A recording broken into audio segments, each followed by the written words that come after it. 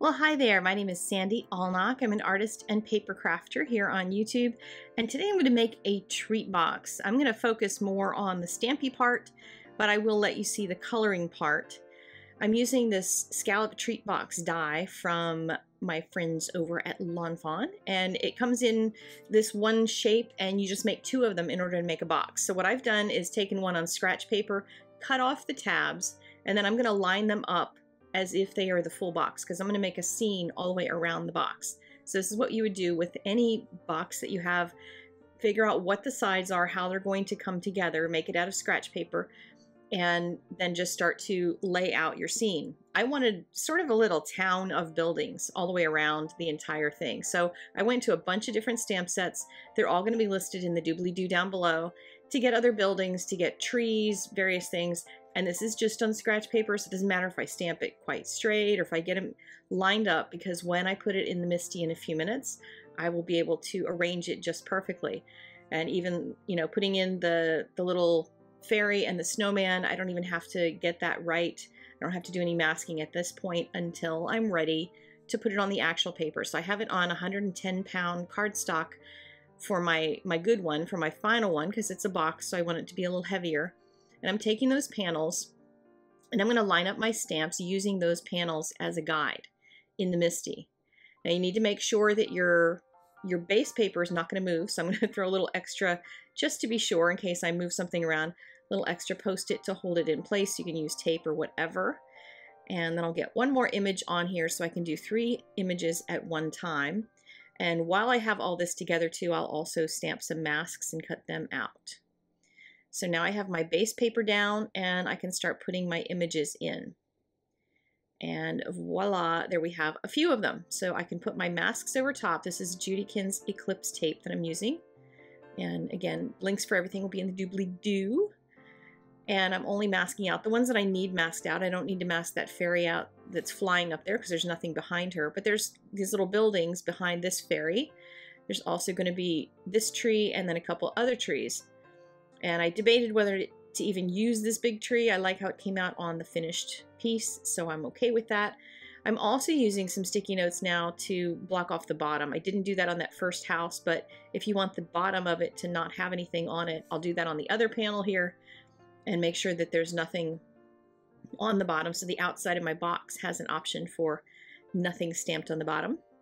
But again, I'll put a couple of my images down, get them laid out the way I want, and put some masks over top so I can add some trees to the scene behind. Now this is a winter treat box. You could certainly do it as any other scene with whatever stamps you want, but I'm going to make it a winter treat box, which means there's going to be some sky in the background and some snow all over it. You can stamp the snow. There's one of the stamp sets, the fairy with the little house on the right-hand side, that comes with some little snow things, little chunks of snow that you can stamp on top. That would require some masking, and I didn't feel like doing it, so I decided I'm going to add it later with a white pen. But for the meantime, I am going to just color in all the images, and I'm going to focus my coloring on parts that are important. I'm not going to fuss with all of the lighting on everything in every single spot, because the overall effect of the box is going to be pretty cool, and I need to be able to figure out how to do that without wasting a lot more of my time. This is already going to be a hugely long project. The whole thing from start to finish was about 2.5 hours. So yeah, you don't want to spend more time than that on it. But I think I'm going to actually hang this one on my Christmas tree as an ornament because it took so long. I might as well do something special with it. Now you can see here this little house goes down on that bottom panel. There's little score marks. That's what there are, score marks for where you fold the box together, and that little house is actually going to go below. When I assemble it, you'll see that I can put that panel on the inside so no one will see it. The one on the left, the piece on the left, has nothing on that bottom because I smartly used my sticky notes to be able to make that work. So I'm going to give my little girls some white dresses and red accoutrements. So their headbands and their scarves and earmuffs and things are going to be the red color. I'll throw in some green across all my trees. And I'll use a couple different greens to do a little bit of shading. And you can make them all different colors. You don't have to make all the same trees, but I find that having some colors consistent across the whole thing is kind of helpful. So I'm going to have all of my trees across the entire piece be the same. You could make some of the houses green on those side panels as well. I was trying to get this done in a reasonable order because, yeah, it was taking a long time. And I did decide to make this little house from the Spring Fairy set. I decided to make it another shade of green, a different one, just because I didn't want it to stand out. I didn't want any of these things to be like super fairy colored because I wanted it to be a really rich box. So that's the reason for choosing all these colors. I didn't put them on the screen because, as you can see, there's a lot of them and I lost track. So I apologize, but again, this video is more about how to get the things stamped on there so it makes a scene rather than on focusing on the coloring. And some of this coloring, I'm not doing any shading whatsoever, but there were some places here where I decided I was going to put some bricks on the little castle. I love that little set that has little fairy scene things in it that you can use with the fairies, but it's more like dragons and stuff in that set. And I'll add some wood to the doors. And now I'll turn them so I can color the little houses on the two side panels. That little set of trees, that little one there, is where the snowman also came from. Or, a little set of trees, a little set of houses. Gosh, I can't even talk today.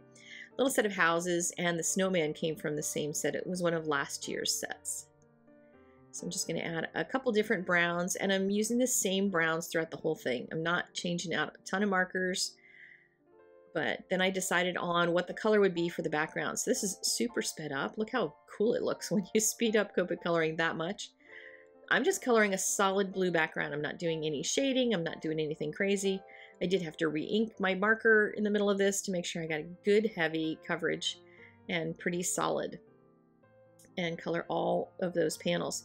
I also did end up coloring some of the inside of those so that when the box is closed, it's going to not show some white on the back. And I'm using some Be Creative tape to hold this together. Whenever I do boxes and things, I like to use that because it's going to hold longer.